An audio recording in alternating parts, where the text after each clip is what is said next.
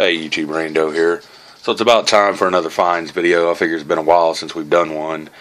We have quite a few awesome finds that I wanted to come share with you. This is probably my favorite find, although it's not my favorite firearm.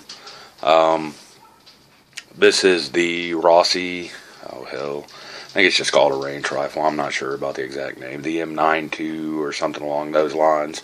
I did an unboxing on this gun. I did a review on this gun. I think I already did the review. It's a cool little gun. However, the fit and finish isn't right, so I'm still thinking about going ahead and investing in a Henry lever action. So it is a cool gun. I paid full price for this, by the way. I didn't get a really good deal on it or nothing. I just thought I would come show it because I thought it was a cool find. It's chambered in .357 mag and 38 special. You can see nice short barrel, short stock. Price on this one's right around $500. I don't recall the exact price, but it was right around $500. So again, I didn't get an awesome deal on it or nothing. I just wanted to come show it. I got a squirmer underneath the blanket there. So we're going to reset the camera and we'll come back and show you the rest of what we picked up. Alright, so this is probably my best find. This is Monarch ammo. It's 9mm, 800 rounds. You guys know I usually don't go into ammo. We don't store a lot of ammo here. Usually if I have ammo, I shoot it. You know, I don't consider my guns a part of my preps. Again, they're just a collection, so I don't store ammo for all my guns. In fact, if I couldn't even shoot all my guns right now because I don't have ammo that would, you know, I don't have every caliber of ammo of every gun I own, so it's just the way it is. But I wanted to start stocking up a little bit here and there on some 9mm because we do shoot 9mm a lot. I've got like 4 different guns that'll run through 9mm. Now this is steel case, and you guys know I don't like shooting steel case, so it probably won't get shot. It probably will be part of like an ammo storage we're going to do. We're going to put back a little bit of 9mm, not much. A little bit of 22, maybe 1,000 rounds of each, something like that. We don't need that much. I mean, it's just the way it is. We're not prepping for Armageddon here. You know, I've said it before. I'll say it again. My guns aren't my preps. You know, my preps are food, water, things like that. But it is nice to have a little bit of ammo just to do some target practice or what have you. So that's what I got this for.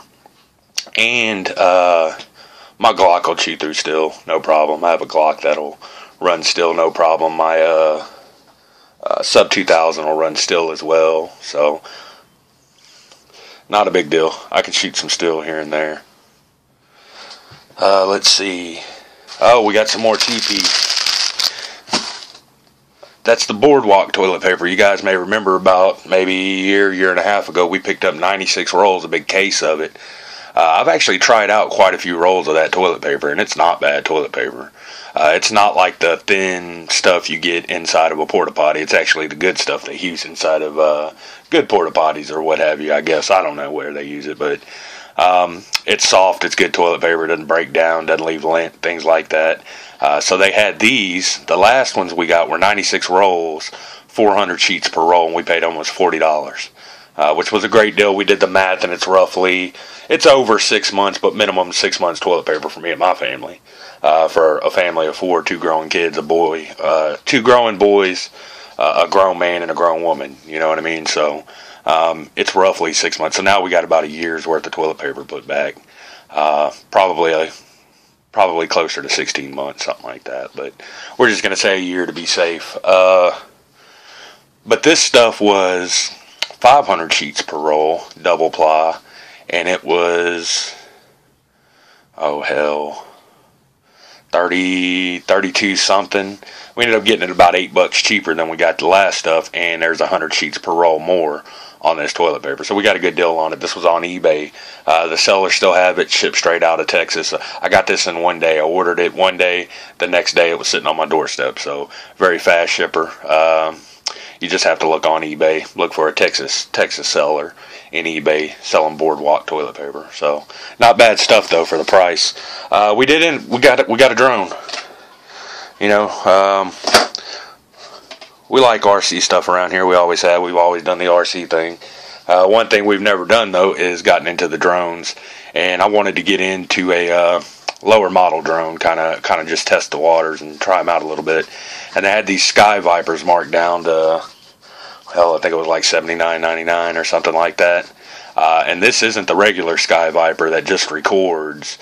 This one actually has streaming, so it has a way you could hook your phone up to the controller, and it has a little holder for it, so you can actually see what the drone's seeing while you're flying, which I thought was kind of cool. I think that would be cool for something like retreat security or something. You know, I mean, that's not why we got it. I got kids, and my kids wanted a drone, so they got a drone. But I think it would work for like retreat security if you just wanted to run it around your property real quick just to check and see who's out there, make sure nothing, you know, whatever. A lot of guys use drones for security reasons or whatever. We don't, but it's an idea. We might do a video on it and see how well this thing does or does not work. It has an auto launch button, an auto land button, so I'm hoping it's easy to fly. We're going to test that out and find out. Again, it's a Sky Viper. You can see there's the little camera on it, the place for the battery. We're going to pick up a few more batteries because flight time on the batteries is only like 15 minutes. So we're going to pick up 3 or 4 batteries, so when we go out to the trails, we can take this thing with us and maybe do some aerial, you know, footage of where we hike at, something like that, something along those lines. So let's see. Did the drone, 9mm. Oh, got a new flashlight. And again, I've already showed it. We did an unboxing, and I did pay full price for it. It's the TN12 Through Night. That's high. That's not even turbo. I don't ever use turbo. 500 lumens is plenty for me. That's what my ED11 is. That's what my EDC flashlight is. So that's what I carry. It's no big deal. Works. Great little flashlight. Kind of too big for an EDC light, which most 18650s are. So it's probably not going to be an EDC light, but it is a cool light nonetheless. So I wanted to come show it. And I said the gun was my favorite find. I lied. Because I forgot about this one.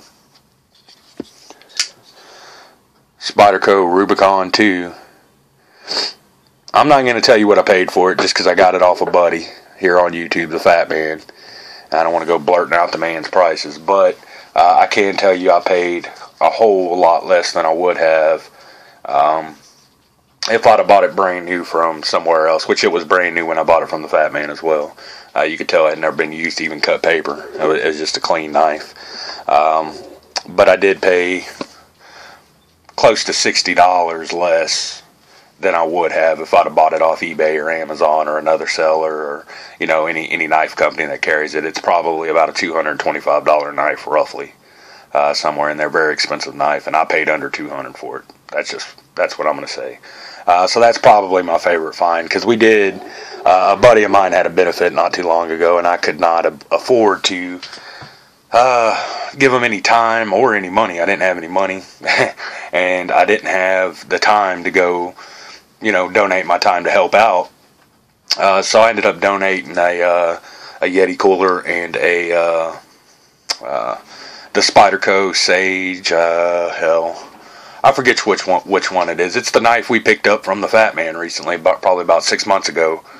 We bought it off of him. I think it was right around $100, but it was about a $200 knife, and I barely ever used it. So I donated that blade and a cooler to the cause, because that's all I had. So I didn't have a really good pocket knife. I wanted another one. I've been wanting one since I got rid of it, and when I seen this one come across his desk, I just had to have it.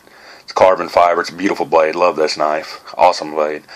We have some more finds videos coming in. We got a bunch of new gear coming in, a bunch of different stuff, so we're going to be doing some more. Probably in another week or two we'll have another one come out. Be looking out for it. That's going to be it for this one. Thanks for watching, YouTube.